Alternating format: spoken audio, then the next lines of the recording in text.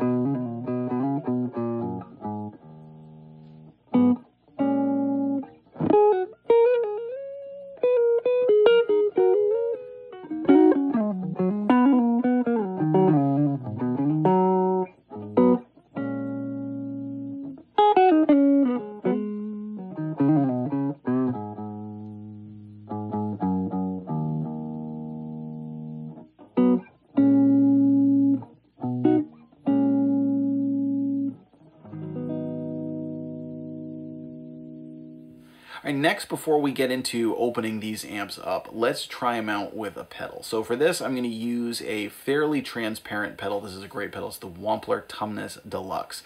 So let's hit them both with a pedal. Now I'm going to stay on this same setting. I'm going to go into the low gain input with the volume on 6 and hear how it sounds if you boost it with an overdrive.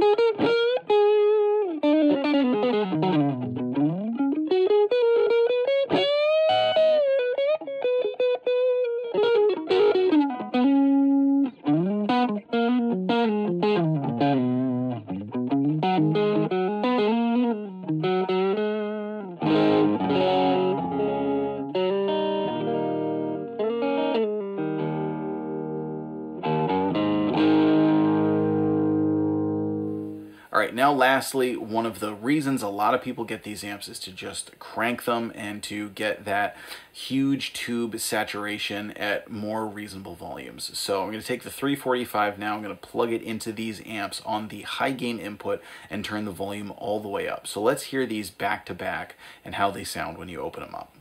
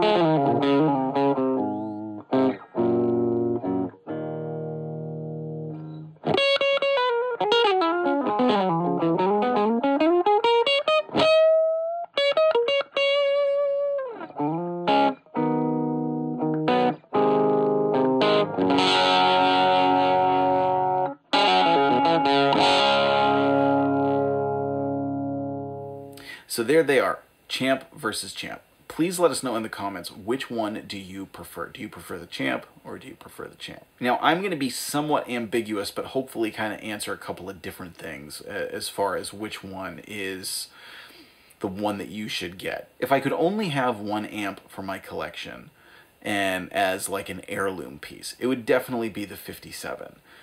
It's a higher quality build. It's, you know, it's hand wired. It's got the pine cab. It's like a time capsule of a great amplifier, one of the greatest amplifiers ever. For all other practical purposes, I would take the Vibro Champ. For gigging, for recording, for just the fact that it costs less, even for tonal variance, the Vibro Champ is a way more versatile amplifier. The fact that you have the tremolo, the fact that you have the reverb, the 10-inch speaker really opens up some of your tonal options. If you watch my full review of the Vibro Champ, you'll also see it can do the classic champ tones if you really back off on the EQ. I'm going to put a link to that in the description if you want to watch the full review of that amp. There's a lot that that amp can do. And while I think the general quality of tone of the 57 is better and the quality of build of the 57 is better, it's not like the Vibro Champ is really slacking. It's not like it's a bad amp. You're not talking about something that's really good and something that's really bad. It's they're kind of more like up here. They're both really great amplifiers. And again, you know, when it comes to the versatility, costing less, the Vibro Champ is going to make sense for a lot of players. So that would be my take on it. If you're looking for more of that heirloom piece, something that's a little bit more special, the 57 is definitely the way to go. But if you're a gigging or recording guitar player, that 68 Vibro is a really cool amp. And again, I gigged with that one a lot this summer and just mic'd it up, and it sounded great. And there was a lot you could do with it, because you could actually get it to a point where the tubes were hitting the sweet spot and not be overpowering the stage. Now, that being said, you can do that with the 57 Champ as well. You just have fewer tonal options. You can't adjust any bass or treble. You know, you can certainly play with your volume and your tone and things, but that's not that different than you can do with the Vibro Champ either. It is the 57, while it's not a one-trick pony, it does have a sound, and everything that you do is within that sound. It's a lower fidelity sound. It doesn't quite have that same crisp top end that the 68 has. Everything's a little bit more compressed. It's a little bit warmer, but the sound that it has is just beautiful. It's just a wonderful tone. So please let us know in the comments, which one do you like better? Which one would you take? Do you have either or both of these? Let us know down below. I'm Jack Fossett. Please remember to like, share, and subscribe. Follow the links below where you can listen to some music, and join me on Patreon if you would like personal gear tips. We'll see you next time.